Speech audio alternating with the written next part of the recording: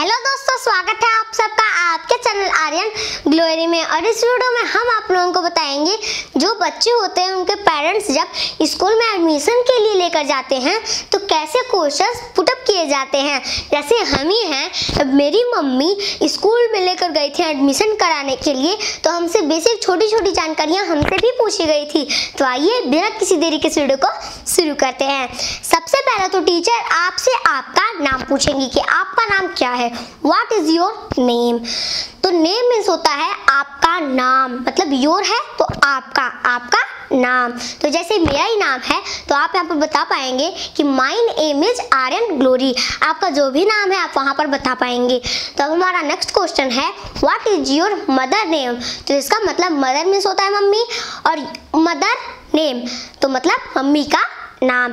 तो मिसेस जो भी आपके मम्मी का नाम है। और हाँ, एक बात जरूर याद रखिएगा कि मम्मी या पापा के नाम के आगे मिस्टर मिसेस जरूर लगाया जाता है।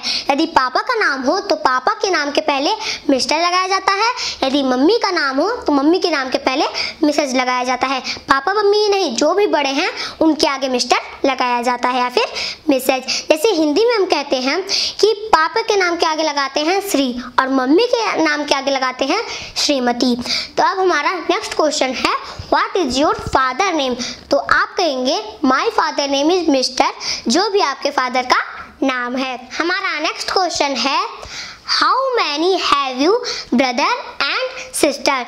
इसका मतलब आपसे पूछा जा रहा है कि आपके ब्रदर कितने हैं और सिस्टर कितने हैं। तो आप यहाँ पर बता सकते हैं, मान लीजिए आपके एक भी ब्रदर नहीं है तो आप क्या करेंगे, और एक भी सिस्टर भी नहीं है तो आप क्या करेंगे। तो आप कहेंगे I have no brother and no sister. मान लीजिए आपके ब्रदर भी हैं और सिस्टर भी हैं तो आप कहेंगे आई हैव टू सिस्टर, जितने भी सिस्टर हैं।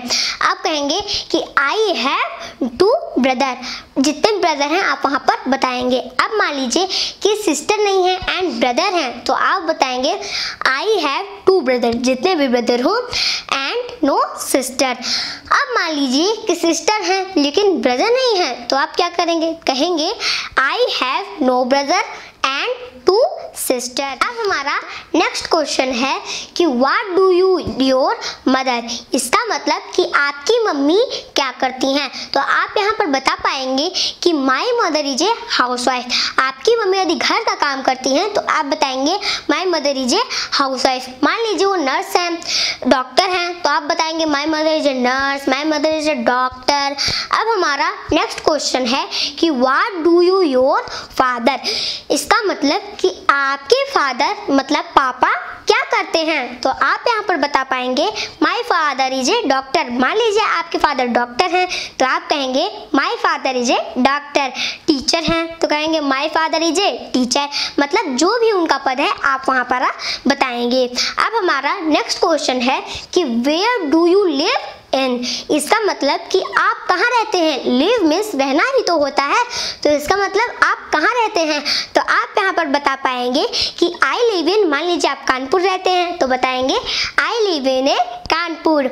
मान लीजिए दिल्ली रहते हैं तो कहेंगे आई लिव इन ए दिल्ली। अब हमारा नेक्स्ट क्वेश्चन है कि how many colour in A rainbow. इसका मतलब कि रेनबो में कितने कलर्स होते हैं। तो आप यहाँ पर बता पाएंगे कि there are 7 colours in A rainbow. फिर उसके बाद आप कलर्स के नाम बताएंगे। तो 7 कलर्स होते हैं, कौन कौन से, red, blue, green, yellow, violet, Indigo, orange. हमारा नेक्स्ट क्वेश्चन है कि do you know about counting. इसका मतलब क्या आपको काउंटिंग आती है। तो आप यहाँ पर कहेंगे यस आई नो। यदि आपको काउंटिंग आती है तो आप कहेंगे यस आई नो। यदि आपको काउंटिंग नहीं आती है तो आप कहेंगे नो। अब जैसे आपको आती है तो आप कहेंगे यस आई नो। अब टीचर आपसे बोलेंगी कि प्लीज टेल मी। इसका मतलब आप सुनाइए, आपको जहाँ तक काउंटिंग आती है आप वहाँ तक सुनाएंगे। हमारा नेक्स्ट क्वेश्चन है how many alphabet in English. तो इसका मतलब आपसे पूछा जा रहा है कि इंग्लिश में कितने अल्फाबेट होते हैं।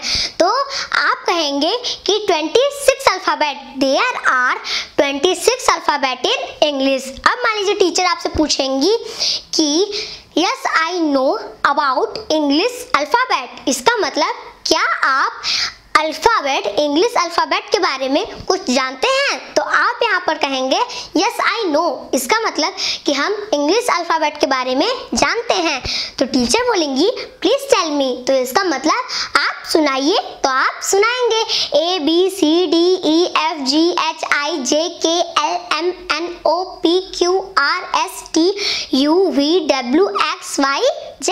हमारा नेक्स्ट क्वेश्चन है कि how many days of week. इसका मतलब कि 1 वीक में कितने डेज होते हैं। तो आप यहाँ पर बता पाएंगे कि there are 7 days in a week. इसका मतलब कि 1 वीक में 7 डेज होते हैं। फिर उसके बाद आप डेज के नाम बता देंगे, Sunday, Monday, Tuesday, Wednesday, Thursday, Friday, Saturday.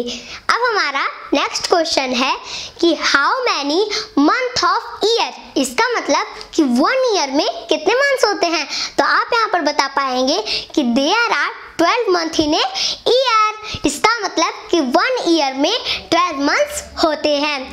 तो आप मंथ्स के नाम बताएंगे, जनवरी, फरवरी, मार्च, अप्रैल, मई, जून, जुलाई, अगस्त, सितंबर, अक्टूबर, नवंबर, दिसंबर। अब हमारा नेक्स्ट क्वेश्चन है कि do you know body part. इसका मतलब क्या आप बॉडी पार्ट के बारे में कुछ जानते हैं। तो यहाँ पर आप बता पाएंगे कि यस आई नो। हाँ, हम बॉडी पार्ट के बारे में कुछ जानते हैं। फिर उसके बाद टीचर पूछेंगी कि शो मी योर टंग। इसका मतलब क्या आप अपनी टंग दिखाइए। तो आप अपनी टंग दिखाएंगे। अब हमारा जैसे मान लीजिए पूछ देंगी कि शो मी योर ईयर। तो आप अपना ईयर दिखाएंगे। अब जैसे है शो मी योर आई। तो आप अपनी आई दिखाएंगे। अब है शो मी योर नोज। तो आप अपनी नोज दिखाएंगे। अब हमारा नेक्स्ट क्वेश्चन है कि मान लीजिए आपसे पूछ दिया जाएगा कि 5 पेट एनिमल्स। इसका मतलब कि 5 पालतू जानवर का नाम बताइए। मतलब पालतू मतलब ये होता है कि जो हम लोग पाल सकते हैं वो जानवर, वो एनिमल्स। तो आप यहाँ पर इजीली बता पाएंगे कि काऊ, बुफेलो, गोट, डॉग, कैट। अब हमारा नेक्स्ट क्वेश्चन है कि what does cow give us. काऊ तो होती है लेकिन वो देती क्या है। तो इसका मतलब आप यहाँ पर बता पाएंगे कि काऊ गिव अस मिल्क। इसका मतलब काऊ दूध देती है। अब हमारा नेक्स्ट क्वेश्चन है कि what does goat give us. इसका मतलब कि गोट क्या देती है। तो यहाँ आप बता पाएंगे कि गोट गिव अस मिल्क। अब हमारा नेक्स्ट क्वेश्चन है कि what does buffalo give us. तो आप यहाँ पे बता पाएंगे बुफेलो गिव अस मिल्क। अब हमारा नेक्स्ट क्वेश्चन है कि मान लीजिए आपसे 5 विल्ड एनिमल्स के नाम पूछ दिया जाए। तो आप क्या करेंगे। तो आप बता पाएंगे लॉयन, टाइगर, लिपोर्ड और क्या फॉक्स, वुल्फ। तो अब हम इंग्लिश की नेक्स्ट वीडियो में हम आप लोगों को 0 लेवल से बढ़ाएंगे। जैसे नाउन, हम आपको अगली नेक्स्ट वीडियो में नाउन बताएंगे। तो बहुत से लोग हैं जो कमेंट करते हैं कि ग्रामर पे वीडियो बनाइए, ग्रामर पे वीडियो बनाइए। तो अब हम आप लोगों को ग्रामर पे वीडियो देंगे। तो हम रोज रोज इंग्लिश की वीडियो नहीं डाल पाएंगे। तो हम आप लोगों को बीच बीच में इंग्लिश की वीडियो देते रहेंगे। और तो दोस्तों, अगर आपको ये वीडियो पसंद आई होगी तो प्लीज़ उस वीडियो को कर दीजिएगा लाइक और चैनल को कर दीजिएगा सब्सक्राइब और बेल आइकन को जरूर दबाइएगा ताकि आपको मेरी हर एक नई वीडियो की नोटिफिकेशन सबसे पहले आप तक पहुंच सके। मिलते हैं अगली वीडियो में, तब तक के लिए जय हिंद, जय भारत।